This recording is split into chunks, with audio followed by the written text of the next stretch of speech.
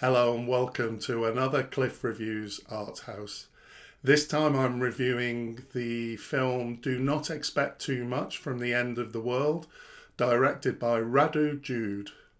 So I've seen a couple of his previous films, and in fact Uppercase Print Joe and I reviewed on this channel a while back, and I had mixed feelings about that film.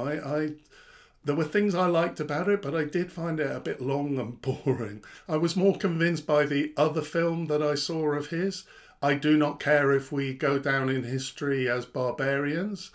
That was, I thought, was a much more effective film, and I did get a lot from that.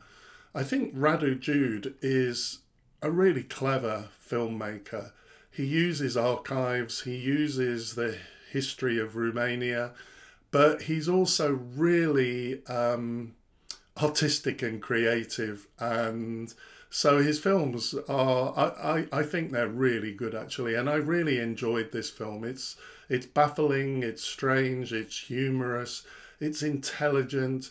The main character is Angela, played by this amazing actress, Ilinka Monolash, and she is, a lot of the film is her driving around. We actually see her driving in the car in traffic throughout a lot of the film. She's driving around to shoot interviews with people who've had work accidents and have been injured for a corporate video that's being made by the company that they were all employed by. And this is intertwined with clips from a 1980s Romanian film. Now actually the older 1980s footage is in colour and the modern footage is in black and white, and so we clearly know the difference between them. Sometimes this older footage is slowed down and zoomed in. He's quite playful with it, and this feels very creative. Sometimes the zoom is into a very low resolution shot, so the picture starts breaking down. This really works. The two eras are pre and post Ceausescu, so it is a kind of document, a commentary on what has happened and is happening in Romania, either side of this massive political event of Ceausescu being brought to the end of his power.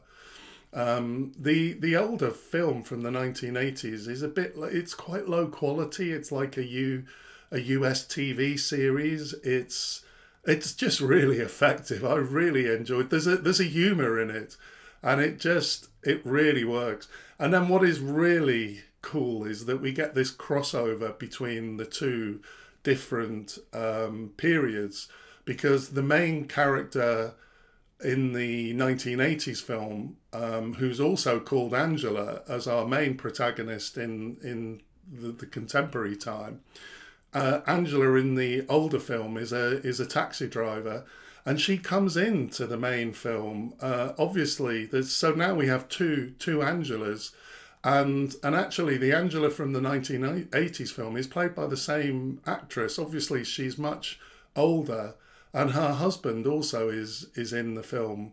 And this just, I don't know, there was something.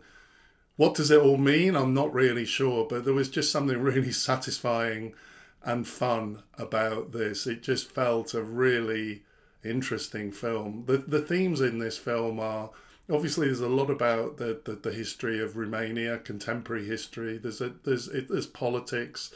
There's something about capitalism and corporatism. There's a lot about filmmaking, I think, and also about racism. For me, the reason why this film really works, the reason why it's such a big success, is the main character, Angela. She is really compelling. She's a badass, she's streetwise, but she's also really well read. She reads Proust, she quotes Goethe, but on the side she also has a TikTok channel where she uses an Andrew Tate filter, and she speaks as this alter ego, and the content is really offensive, and it's funny, and yeah, just as I say, somehow this strange mix of things really works. One issue I do have with the film is the length. It's 2 hours and 40 minutes.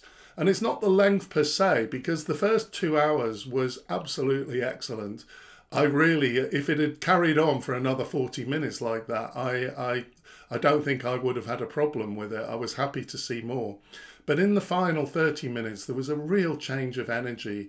The film went much flatter, much slower. There was very little of our main character, Angela.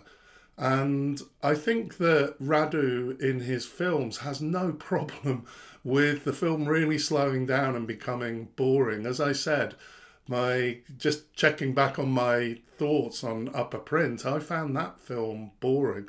I think he is actually making a point. I think there is a purpose to this change of energy, that the corporate control of the video process, the corporation is bland, it's safe, it's manipulative of the art.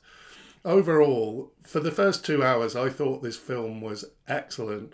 Radu Jude is a really interesting filmmaker, and I definitely recommend this film. Thanks for watching, and I'll see you next time.